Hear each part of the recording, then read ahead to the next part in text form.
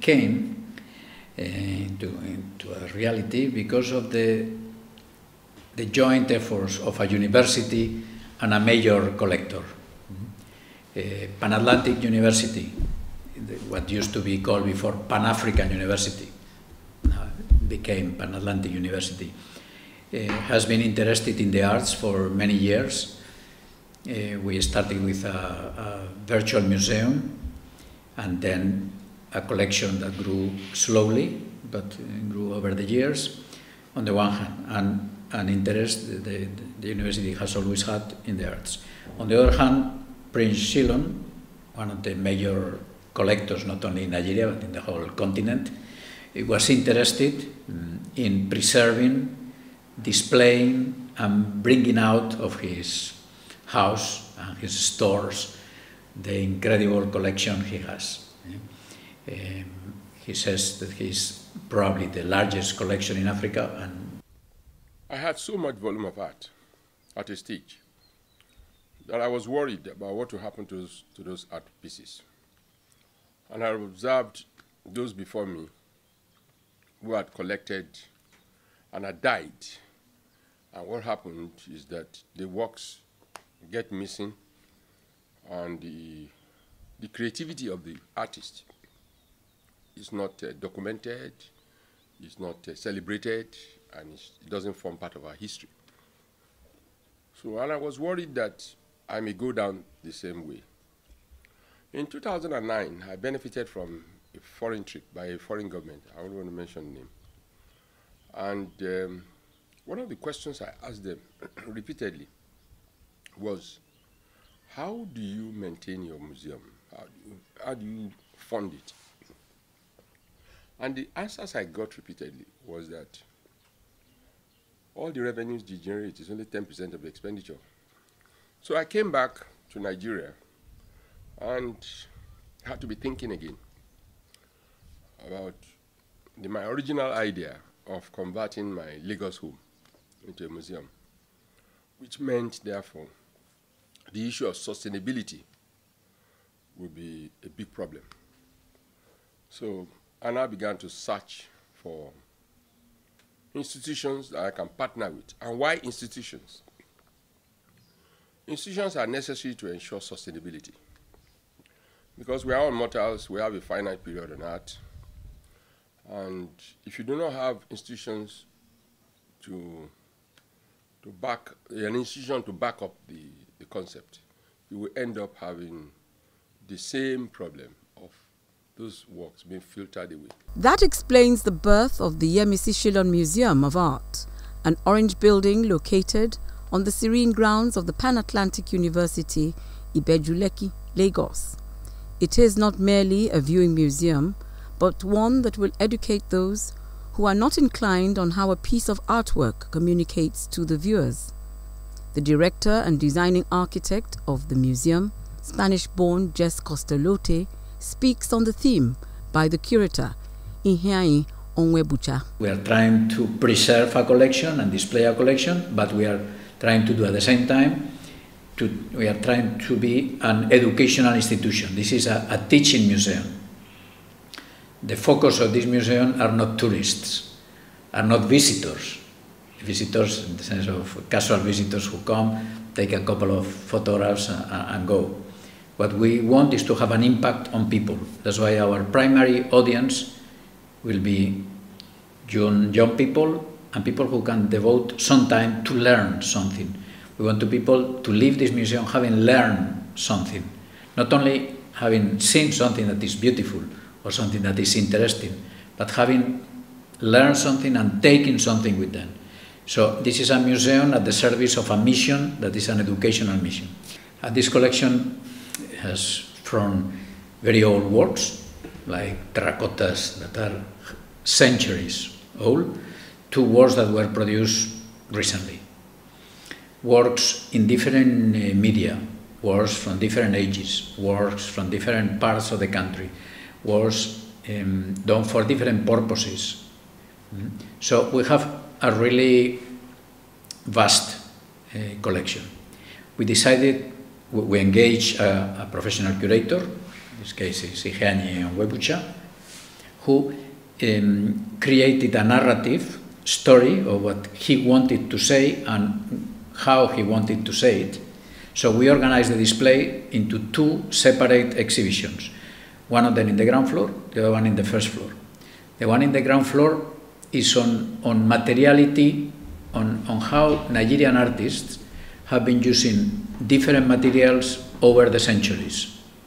And there are works in clay, in wood, in paper, in bronze, in steel, in stone, discarded or repurposed materials, foils, cloth.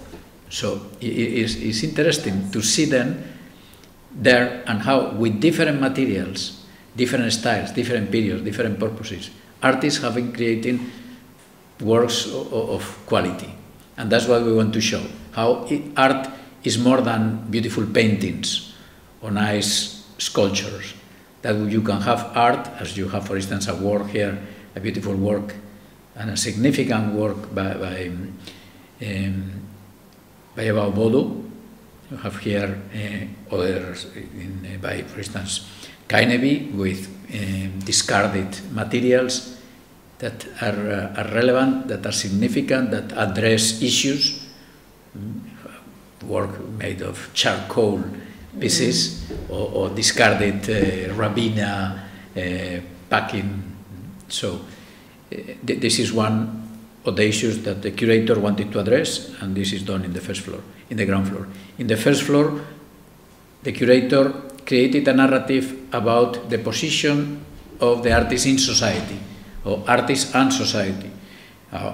Some artists in traditional settings were at the service of either religious, ritual, ceremonial, or whatever purposes.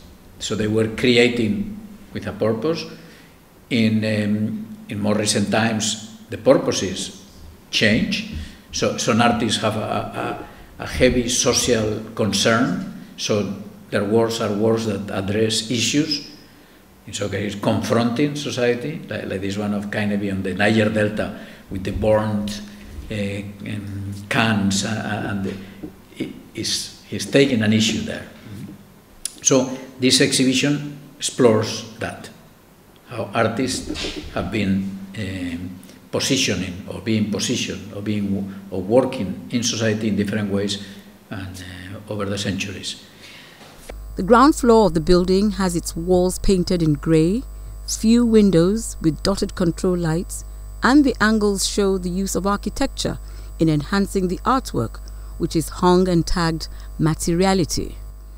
Artworks made from terracotta, wood, metal, beads and fabric from artists like Jimo Braimo, discarded materials otherwise known as mixed media, can be found here. Other artists whose works are on this floor include the famous sculptor Lamidi Fakeye. So this is a sculpture, wooden sculpture by Lamidi Fakeye. Lamidi Fakeye is one of the greatest Yoruba sculptors ever. What's really interesting about Lamidi Fakeye's works is that he carves straight up from one trunk of wood. He doesn't nail and he doesn't glue. So it's a straight trunk of wood all the way up. What's really fascinating about this is the amount of detail on every side of the work. So this amount of detail showing up here goes all the way around as far as is humanly possible to the back, even to the intricate corners of the work. He tries to maintain the same amount of detail on every piece that he has. We are lucky to have a couple of these works. We have about 20 of them or more in possession, all donated by Prince Shyllon.